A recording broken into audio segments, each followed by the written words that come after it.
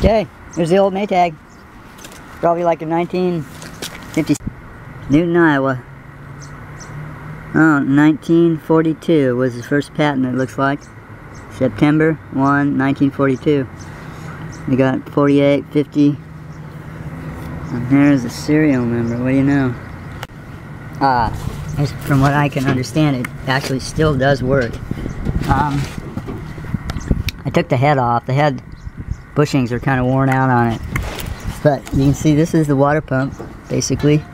It connects to the main motor pulley. And so this is actually an adjustment for the water pump. If you pull the switch back and you don't see this engages the pump, then you can adjust the pump here, the tension here.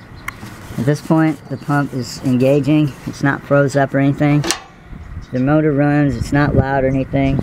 And so I believe this lever here in the front is actually the agitation. And so this is all manual. So you just leave it on for, pull it out, I believe, for agitation. You leave it on for as long as you want. When you're done, push it in and leave it on, and then pull the pump here, so the pump comes on, and then you can wring out your clothes.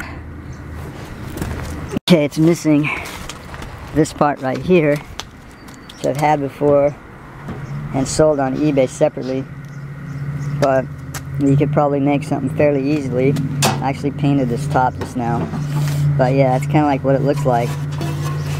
And this, I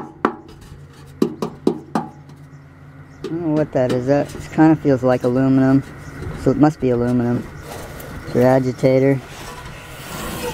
This is the headpiece here, and the headpiece, it's got really good bearings still. And so let's look at this other piece here.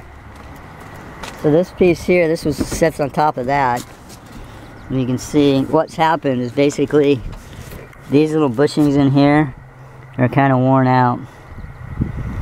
So I think that's the only thing wrong with this thing. These little bushings right here are worn out. And so if we plug this thing in, this top thing just pulls right off. You just lift it up. And let's see what happens if we plug it in. Don't try this at home, guys. Working on washers is hazardous. Okay, so there it is. It's on right now. So this is actually not, it's not washing very well. So let's see. I think that's kind of like normal.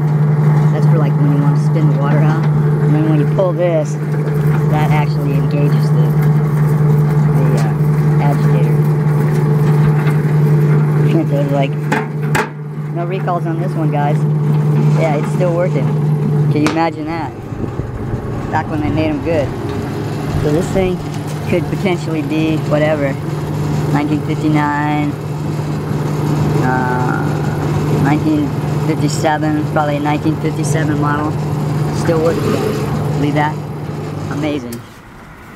Amazing grace. We're missing a little rubber piece that goes there.